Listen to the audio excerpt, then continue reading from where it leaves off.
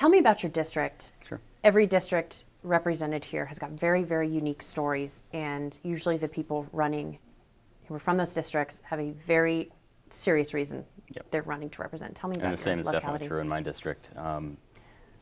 It is certainly the most beautiful district, though this is arguable, in Colorado. It's also one of the most well-educated, wealthy districts. It's a very suburban sort of cross-section, and it's pretty large, and it's defined by, politically, folks who are homeless. They really don't feel in either of the two parties that they're well represented. Okay. And that issue is brought to bear most clearly to most folks that I chat with around two big issues, which are sort of the ones that are defining for my campaign. Number one is teacher pay or education, and the other is transportation or roads. It's fascinating how many folks can come together at a barbecue or picnic and complain about both of those issues because they are so dissatisfied with the sort of lack of results that have been put forward by both parties year after year after year, which is why I think while the district is beautiful and suburban, what defines it is the frustration that is evident from folks who have origins on one side and the other.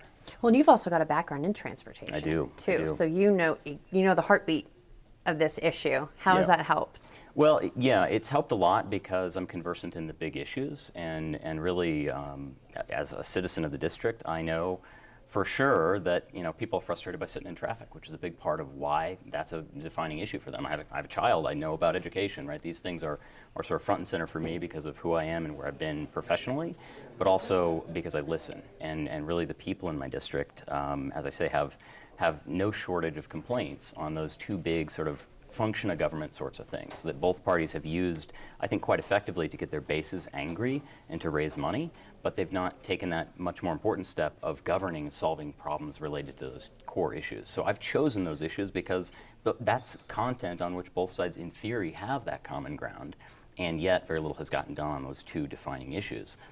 It's a great opportunity for an independent to come in and really make some change. Well, it's educating your kids and getting them around, getting them to school using the infrastructure. You got it. What is the makeup primarily, or what has it been, with regard to the Republicans and Democrats, the voter makeup? It's a very, historically, if you look at voting records and registration statistics, is what I think you're asking after, it leans very far right. So much so that influences the game in the district in a very important and I think negative way. The Republican is confident that he cannot lose. The Democrat is utterly confident. It's always that way, right? She cannot win. Well, no, it's interesting. The result of that those two perceptions, misperceptions in my view, is that nobody's on the field. The Republican doesn't work hard, doesn't Well, the spend top time dog in always public. feels like, I can mail it in. Well, and the numbers are on his side, right? He's been 4 years in the state Senate, and he's going for his second term. Before that, he was in the House several times, and he's never had a competitive fight because the district leans so far right. He wins by virtue of being R, not by virtue of solving problems, by being somebody who's with the constituents on specific issues. His job is to do the party bidding, and he's done a very good job at that. The Republican caucus stays in line. Hence the success. Or he takes them to the woodshed. Right. The Democrats similarly, they look at this race as a non-competitive race. Sometimes they run candidates, sometimes they don't. This time they have given this candidate zero support. So the folks in this district who lean to the left, who are not comfortable with voting Republican, and there are lots of them, they don't see they have a viable candidate in the Democratic contender. Tend to be socially liberal, some of them fiscal conservatives, but are there any, socially and more fiscally, I want to say liberal, is there a mix on the Democrat side? Because you say it leans so very far Republican on the other side. Yeah, it's actually an interesting way to pose the question, because in my view, most people would probably, left, right, and center, classify themselves as some degree of fiscally conservative and socially open or liberal.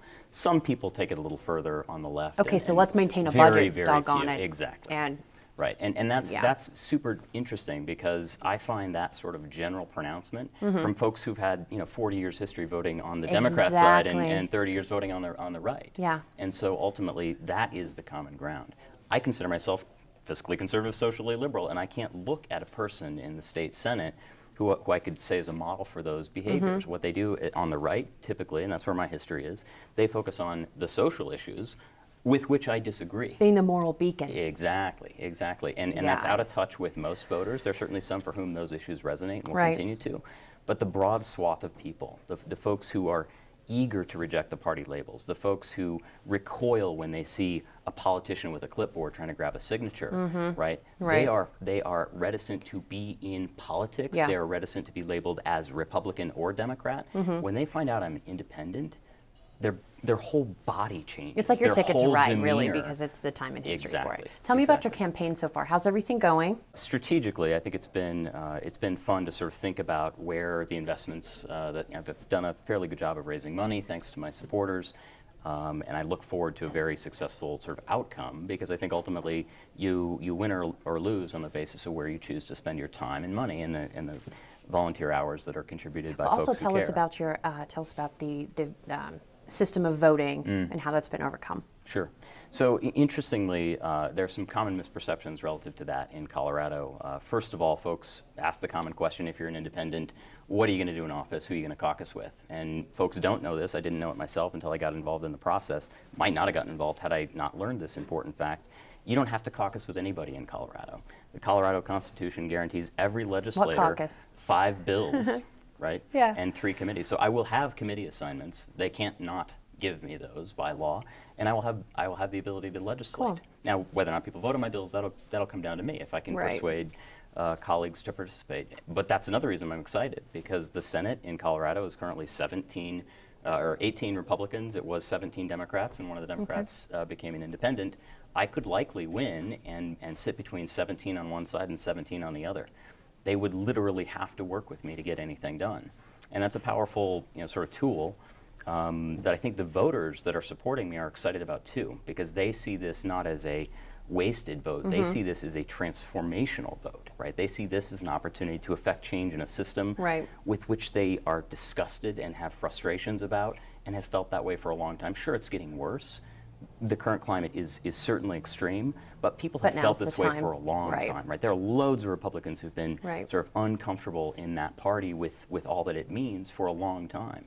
It's reached a fever pitch, and that's why they're really intrigued and supportive. Strike while the iron's hot, right? Exactly. Thank you so much for your time. Steve Peterson, Colorado, Senate District 30 independent candidate. Thank you. Thank you.